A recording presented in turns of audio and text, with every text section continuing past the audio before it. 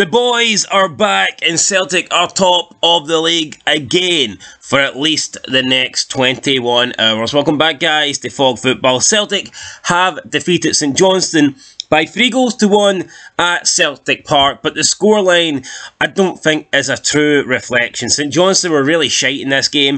At 3-1 makes it look like they might have been in it and they kept it pretty close, but the reality is Celtic probably could have scored more than 3 goals today. Should have probably scored 4, 5, 6 goals today. Had a couple ruled off for offside.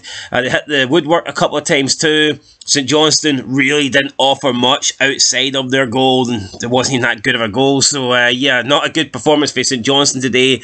Very timid.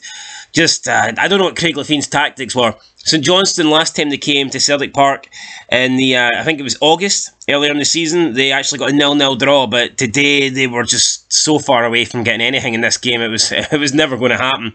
And for some reason, I don't know, they were just really, really poor. So St Johnstone certainly were not good enough. Celtic were good enough. And you can see with Celtic, I think when they start Kyogo up front, that is when they're at their best. He's not having his best season at Celtic, far from it. You know, it's been by far his worst season, but still, he's a better striker than Adia. He makes the runs, he gets onto balls that Adia just doesn't get onto. When Adia's playing up front, he's more of a stationary target man. Kyogo can make the runs, can get on the through balls, can make things happen, and he does. Thanks to Kyogo playing, Celtic are just able to create a lot more chances. And today, I mean, Kyogo could have easily had a hat-trick. He didn't get one, but I mean, if he was just slightly, we're talking inches as well for some of the offside decisions. I mean, if he could have just stayed onside, if he could have finished a couple of his opportunities better, then yeah, I mean, Kyogo could have easily got 3 or 4 today. So, good win for Celtic. First goal came on the 40th minute, good header for Kyogo. It was marginal. It looked like it may have been offside. I mean, there was a lot of offsides today. I think Celtic had 2 disallowed goals, and one of them was a lot closer than the other. This Kyogo one was close as well. I think it's the correct decision. I think he was onside, but it's the thing with Kyogo. You know, he's so good at timing runs that he wants... That's the key to actually making a good run. If you're going to make a good run, then you're just going to marginally be onside. Like, if you're going to be miles onside, then it's not a good run because you haven't timed it. For you to make a good run, which Kyogo's very good at doing, he's very good at reading the ball, he's very good at making the right run at the right time, and for you to do that, then it is going to be very close, and that's why Kyogo, time and time again, does often find himself off time, because it's those fine margins. Unlike Dessers, who is more lazy, to be honest. Dessers just finds himself offside because he's a lazy shite striker, really, who doesn't get back. But with Kyogo, you know, he's constantly making runs, he's constantly trying to penetrate the line of defence, and sometimes that's going to result in you being offside. But he took the header pretty well. Then Kuhn scored straight after half-time. So St Johnstone almost got into half-time at 0-0. Celtic got the goal, and you're thinking, right, okay, St Johnstone aren't offering anything. They do not look like scoring, but it's 1-0. You know, you stay in this, and who knows, a set piece or something like that, maybe you can snatch a draw. 1 minute into the second half, that was done. It was over. Celtic scored Furuhashi with the assist this time for Kuhn. And, I mean, the defending here for St Johnstone, what were they doing? I've no idea, to be honest. It was really fucking poor. I was at Edwards as well for St Johnstone. I thought he was terrible at the back. I think it was Edwards. I don't want to get it mixed up in case I'm burying the wrong guy here, but I believe... No, Phillips. Phillips was shocking today, I think, for St Johnstone. He was just so bad. I mean, every time he'd get the ball in the St Johnstone box, he would refuse to clear it, and he ended up playing St Johnstone into trouble. Really, really bad performance for him today. He wasn't good, but, you know, nobody was really good in that St Johnstone side. Nobody, for me, got pass marks. I mean, Beatoff made a couple of good saves, but...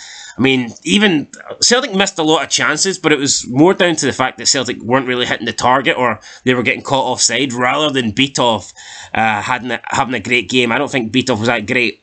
Probably the best St Johnstone player on the day, but nothing fantastic. So Kuhn gets the goal. It is 2-0. Alan Forrest came on. I thought Forrest done pretty well. Brendan Rodgers said he's the best winger at the club a few weeks ago. I know Celtic fans were not happy about that, but I think he came on today. Pretty good job. He got a goal, an assist from O'Reilly. He created some other chances, and yeah, I mean, he looked decent. Obviously, he's not the player that he once was, and he never will be, mainly down to his age and the fact that he's lost a lot of pace. But I thought Forrest looked alright today, and yeah, you know, if he can get back to his best, then he's still going to be a good player for Celtic, but I don't know, he's not really getting a run of games in the team. It's hard to judge James Forrest. You know, at one time he was a great player, and I know that he's moved on for that. He can't really be a starting 11 player now for Celtic, but I still think he offers something. I still think he can be a good squad player. If Celtic are needing goals, and James Forrest is coming on with like 20 minutes to go, I still think he's got enough left here to be a difference maker. So he came on, he got a goal today. Good for him. St Johnstone made a few changes. They brought in Stevie May. I mean, Stevie May at one time, like a decade ago, Stevie May was being talked up as the next big hope for Scottish football, but his career has just dwindled. He's a shell of his former self right now. Offered nothing really going forward for St Johnstone. St Johnstone did get a goal back through Smith. Joe Hart wasn't happy. I don't really blame him. It was a sloppy goal at the back for Celtic to concede. Wasn't very good. St Johnstone got one back, but again, Celtic went on the attack. They could have got a few more after this, to be honest. Awata had a good opportunity and he headed it just over the bar in the dying moment, so probably should have got that on target and should have scored, but he didn't. Look, in the end, Celtic did what they needed to do. They got a 3-1 win. That was the main thing. Now, obviously, if they could have tanked St Johnstone today, then that would have been great. That's what they would have wanted, because the goal difference could play a big factor this season. But the main thing is getting the win. And at the 40-minute mark, before that goal comes in, despite St Johnstone being poor and not offering much, and despite Celtic creating chances, I reckon there would have been some nerves creeping in, because you're 5 minutes away from going in 0-0 again at half-time at Celtic Park against a really poor side. And when you look at it this season, you know, over the last 2-3 months, how many times has Celtic got to like the half-an-hour mark or half-time and they're not winning, and it's still 0-0? And the deadlock has yet to be broken. It's happening a lot. Normally under Ange, by the time Celtic got to half-time, they were like 3-0 up. Most games were 3-0 up, but this one, they were not. It was only 0-0, but then 40 minutes in, Kyogo got the goal, and it took the pressure off Celtic, and then the second goal just killed it a minute into the second half. So, yeah, it was always going to be a Celtic win for that moment onwards. They do get the win. They do go above Rangers in the league table. They move on to 71 points after 30 games played. 48 is the goal difference. Rangers also have 48 on 70 points, a point behind Celtic, but with a game in hand. So Rangers take on Dundee tomorrow. If they win that, obviously they restore their lead at the top of the table by 2 points. If they lose tomorrow, then obviously they remain in second. If they draw, however, that's when it gets a little bit more interesting, because they would get a point, they would go level with Celtic, and the goal difference would also be level, and the games played would also be level. However, Celtic have scored more goals than Rangers. Rangers have conceded less, but Celtic have scored more. So, if Rangers draw tomorrow, unless it is a 8-8 draw or more, then Celtic will remain top of the table. So pressure now is on Rangers to go to Dens Park, get a win, and try and regain the top position in the Scottish Premiership. Can they do it? Of course they can do it. I mean, they're, you know, right now they're the best team in the land, but Dundee are decent as well. Dundee have won the last 4 games at Dens Park, so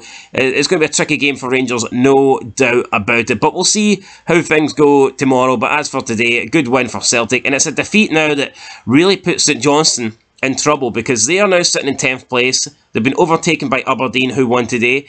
Ross County, who also won today, are now only a point behind St Johnstone. So St Johnstone are a point away from that relegation playoff spot, and they're not playing well at the moment. Craig Levein came in, he did get a good boost at the team, he got them out of a position that looked like they were doomed.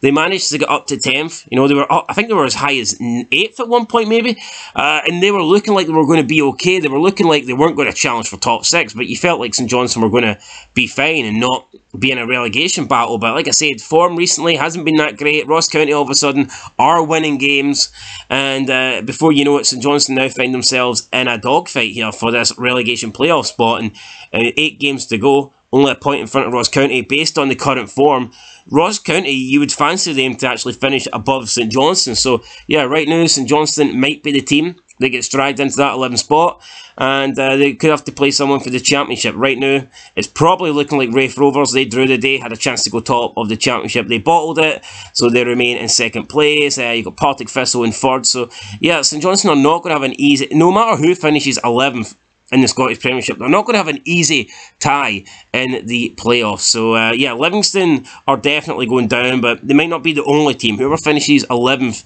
in the table, they're going to have a real battle to stay in the top flight for next season. But anyway, let's end it here with Celtic. They won the game today, 3-1. Go top. Well-deserved win. Probably should have been more than the 3-1, but they have to settle for 3 today. Could have easily added an extra 4, 5, 6 onto the goal difference, but it wasn't to be. You know, lacked a little bit of clinical finishing up front and just couldn't really stay on side. Other than that, though, good performance for Celtic. So I'll catch you in the next one, guys. Been Fog Football. Thanks for watching and peace.